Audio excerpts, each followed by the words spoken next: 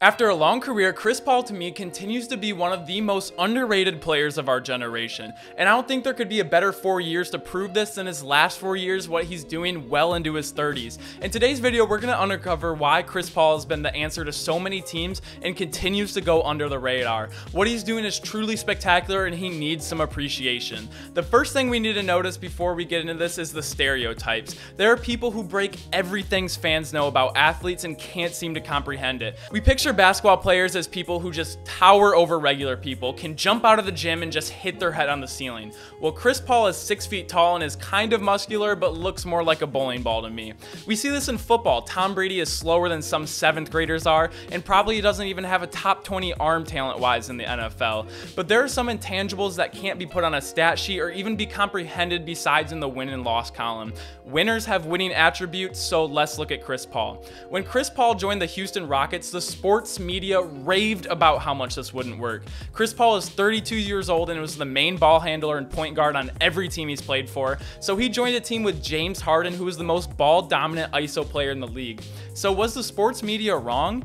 No, they were 100% justified thinking what they did, because this should have never worked. It should have been a disaster. But what they did underestimate is the intangibles of Chris Paul, who is the sole reason this whole operation worked. He played his role, he let James Harden be himself, which ended up winning his first MVP, and Chris Paul was simply there to win games. He shoots 90% from the free throw line, plays great defense, and was still able to average 18.5 points and 8 assists. But Chris Paul isn't someone you can quantify the importance with numbers. But as we see though, he took the Rockets team, who had an okay, but let's be honest, very overachieving roster. Outside of James Harden, they had PJ Tucker, Clint Capella, and Trevor Ariza.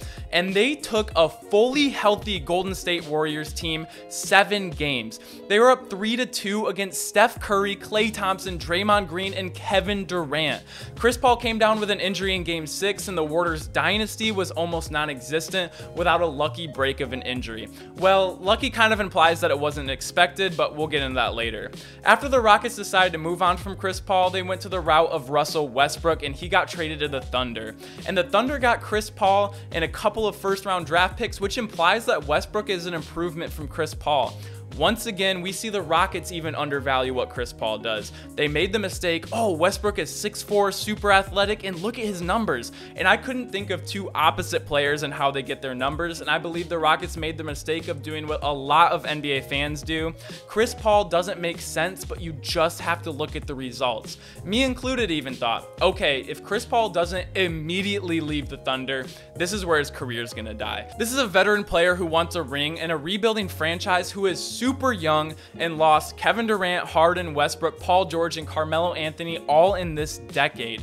But as the season started, we sat back and said, that's weird. The Thunder are in the top 8 seeds. And as more and more time went on, they got better and better. And we're thinking, how does a team with a wash Chris Paul, Steven Adams, Al Horford, and a bunch of babies doing so well? They finished with the exact same record as the Houston Rockets, who were supposed to be favorites in the West. They were 44-28 and finished with the 5th seed in a stacked Western Conference. So Chris Paul took the reins of this team and had career highs in points and assists, right?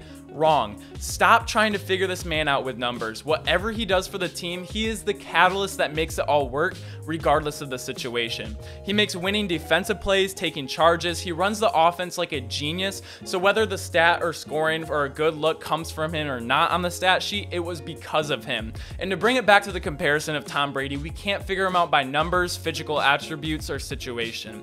But Chris Paul went up against his former team in the Rockets in the first round of the playoffs and lost by 2 points in a Game 7. They did lose, but what should have happened? This should have been an all-time mismatch. And I'm sure you know where I'm going with this. Yes, in fact, Chris Paul at the age of 35 going on 21 is doing it again. And you can say, oh, the Suns finished 8-0 to finish the season. Well, that's impressive, but they went 8-0 and still didn't have the record to be a play-in team, so don't tell me he joined some super overpowered team.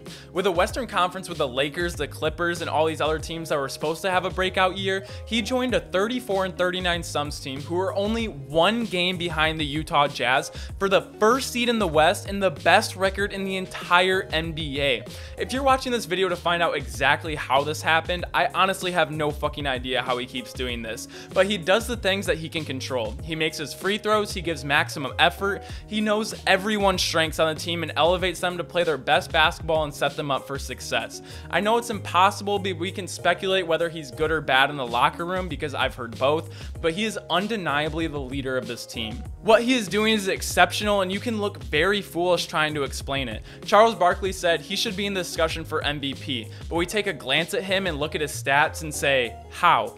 And that's really the moral of the story. We just can't understand it, but what he does can't be a fluke. For all the situations and different teams he's been on in the past 4 years, in this age, you shouldn't be making this kind of impact, so it absolutely cannot be a fluke.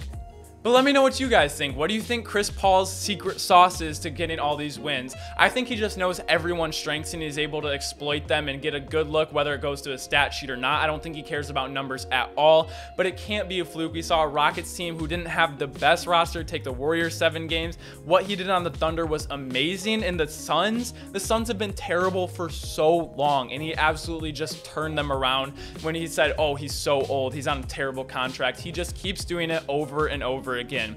Make sure to leave a like if you like this video. Make sure to subscribe for daily basketball content and comment down below what you think of Chris Paul.